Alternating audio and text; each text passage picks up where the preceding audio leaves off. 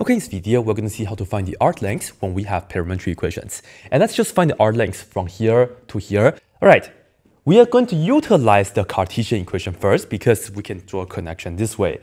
And remember, this is the picture that we do. Well, when you have a curve, you cannot measure the curve, but you can measure straight lines. So what we do is that you can just pick a point maybe right here, and then you can draw a small tangent segment. And of course, it's supposed to be really, really small, right? And this right here, we'll call this to be dl, a small change amount in the arc length, okay? Well, you know if you go horizontally, this is a small change in the x value, so this is dx. And if you go up vertically, this is dy. So by doing that, you can form a little right triangle, and dl is pretty much the hypotenuse. Of course, you can figure that out. This is just going to be the square root of this square plus that square. So I put down dx square plus dy square. And the arc length, it's pretty much that we just add all the dl's from here to here. And of course, we have to use integral. So we have the integral of all the dl's. Well, the problem is that we don't know too much about dl. I don't know the L world, but it's okay. Depending on the situation, depending on if you have y as a function of x or x as a function of y. In our case, we have y as a function of x. So from here, I will factor out the dx square, and then I can, square root and square cancel. I will have the dx on the whole side. So this is going to be the integral. As I said, we will have the dx on the outside. And then if you factor out dx square, this is going to be 1. And then dx squared in the denominator here, you will get plus.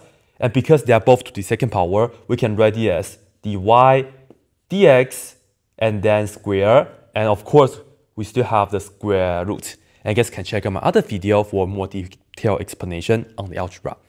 But anyway, when you do that, you will be in the x world. So you pay attention to the x values. So let me write down, we need to go from x1 to x2, the x values. So if you want to figure out the arc length in our situation, right here, the x value is -1, plugging 1 into all the t's in the x equation. And then when you plug in 4 into the x equation, you get 8. Therefore, the arc length from 1 to 4 in the t values, it's the same as the integral from -1 to 8. And these are the x values. And of course, you just use this formula now. You have 1 plus. Well, I need the derivative. I'll look at here, and I'll differentiate y with respect to x. So this is not that bad. You get dy dx is equal to, derivative 2 is 0, derivative of this is 1 over 2 square root of x plus 1. So you just put this right here, and you're pretty much done. So you just write down 1 over 2 square root of x plus 1, and then you square that, and of course, you have the dx on the very outside. And then, in the end, just work everything out. You get approximately 9.747. So I'm not going to do this by hand because the interesting part is to talk about the formulas, like the proofs of that. All right, now here's the deal. Suppose we don't have the Cartesian form for the curve. We really have to deal with the parametric equations, and this is how we are going to do it. Notice, we are still pretty much doing this, right? That's the main part, the arc length. And you can use capital L for the arc length, but let me just make it super clear. The arc length, it's pretty much the integral of all the dl's. Well, I don't know about the L world, so I cannot put down any of the numbers here. But I know dl, it's the same as that. What are dx and dy? This time, we have x as a function of t, and y is also a function of t. So in fact, if you would like, you can differentiate this. You get dx dt, which is just the derivative on the right-hand side. And you can multiply dt on both sides. So you get dx equals x prime of t dt. And similarly, you can do the same thing. So you will get dy equals y prime of t dt. And yes, we are just going to plug in this and that for this and that. So you will see that for the dl, it's going to be the square root. And for the dx is this thing in the parentheses, and you square that. So we put the parentheses, x prime of t dt, and you square that.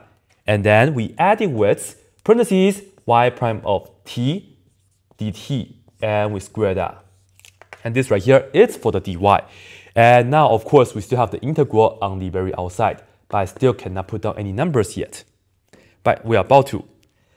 Notice the inside. This guy has dt squared. Likewise, this guy also has dt squared, right?